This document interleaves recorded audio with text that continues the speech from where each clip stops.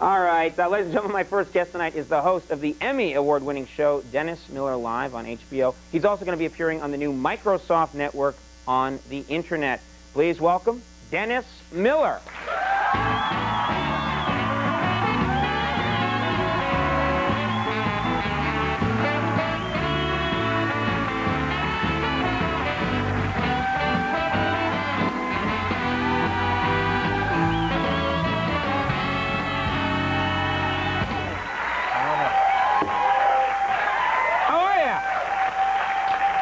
You know, Conan, I can tell after 3 years you're at peace with yourself doing Tyson pictures with his face in a dog's ass. It's an inner peace I breathe. That takes a confident individual. What do you think my life expectancy is now, Dennis? Oh, man, that is rolling the dice. Yeah, there, well, baby. You're going to walk me to my car tonight. Yes, I am. Just back in my room, watching my favorite part of the day, every day, the complete embodiment of the human experience, the Jeopardy Wheel of Fortune Tandem Hour. Wheel of Fortune, now considered to be Thunderdome for chiclet brains in this culture. The puzzle topic, body of water. Puzzle reads M blank, SS blank, SS blank, PP blank, and the cretin wants to buy a vow. And I'm thinking, you know, there's a reason that Wheel of Fortune is on after Jeopardy, because after you watch Jeopardy, Andy, and you're... He's a Jeopardy watcher, yeah. After you watch Jeopardy and you're forced to choke down the foul-tasting tequila shot of your own abject ignorance, it's always nice to be able to bite into the refreshing lime wedge of other people's incredible stupidity on Wheel of Fortune. And, it's just... there you go. Listen. This isn't HBO, Dennis. You've strayed from your homeland. We never do the Tyson's dog bone thing on HBO. Hey, listen, I haven't, years ago, when I was a writer on Saturday Night Live, I hung out with you. I remember asking you to produce my first talk show for the Chicago Tribune, because I thought, you know, you had such a great mind, and you telling me something's up, I want to try something. You were very nebulous about it, and as it turns out, you know, obviously a couple months later, I saw you got this. I think you're doing great, man. Oh, well, thank you. But I wanted to congratulate. It's a love fest here. I wanted to congratulate you on the Emmys. You've got like 9 Emmys now for your show. That's Did you hear the great Bill Maher story when he goes to visit Olmeyer? You know Bill Maher, the comedian.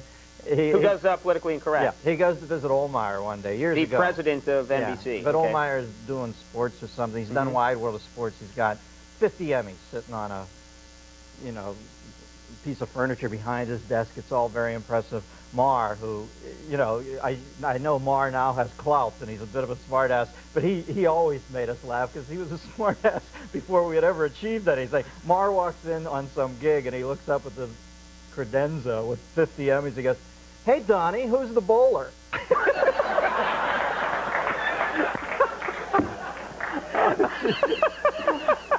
Maher always had an attitude, man. You got to give him that. Yeah, Don Olmeyer's my boss. And he's tight with the juice. The OJ Why are you getting us? Oh, you got us a nice segue. We're on OJ too. Don Olmeyer to get into an OJ reference. Okay, thank you. My favorite moment ever, beyond even the spousal abuse benefit at the Rockingham Plaza, where I would remind you, OJ battered the shrimp himself. My favorite moment is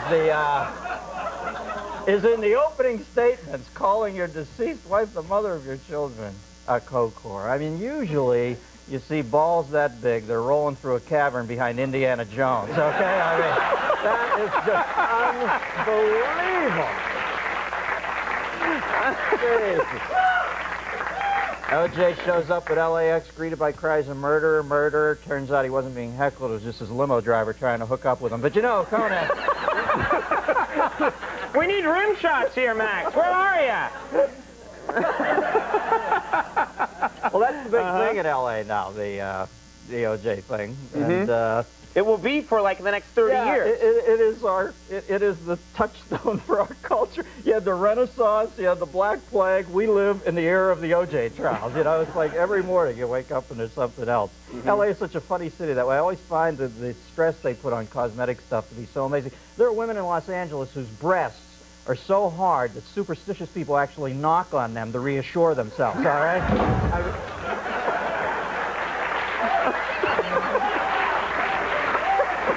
I jumped that one. Oh, that was so far beyond rim. That was intrusive. Yeah. That was the opening to Born in the USA. He goes into that. It really screws up this show left and right. That was a good one, Max. You got to give you that. Max was on my show. Max, you tell me that was your first TV gig? First time I was ever on TV. That's right. And you know what? He makes me laugh so much in the sketches. Now, how many sketches did you find out before his deadpan made him so funny? Because I sit at home and I go, you know, at first I admire him as a musician, but he actually kills me in the sketches. He's got that perfect sort of nonplussed deadpan that makes me laugh a lot. Maxie, you're up for a little Peabody Award for your acting. All right. There was the deadpan that you were talking about. The deadpan is when you're acting, not when you're bantering. Give me an eye twitch or something, all right? Give me some sort of brainwave activity. Oh, good Lord. We're going to take a second. We're going to do some commercials. We come back more with